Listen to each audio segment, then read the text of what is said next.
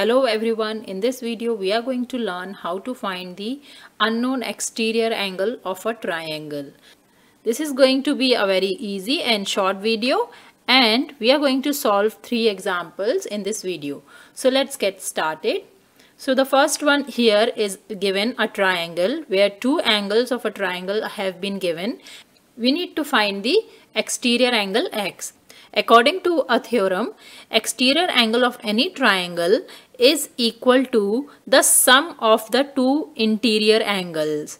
So x is equal to sum of the 2 interior opposite angles. Here we have been given an exterior angle x and we have also been given the 2 interior angles. So x is equal to 50 degrees plus 70 degrees. So x is equal to 120 degrees. This is our final answer here. So the next one also the same theorem will apply in the next one too.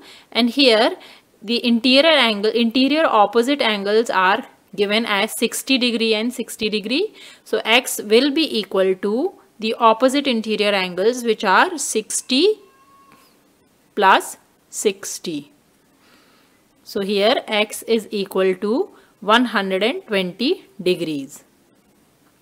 The next one is the x is or the exterior angle is equal to sum of the 2 opposite interior angles, which are 65 degrees and 45 degrees. So x is equal to 110 degrees. So this is how, by using the theorem that the exterior angle of any triangle is equal to sum of the 2 interior opposite angles, you can find the exterior angle of a triangle. Thanks for watching.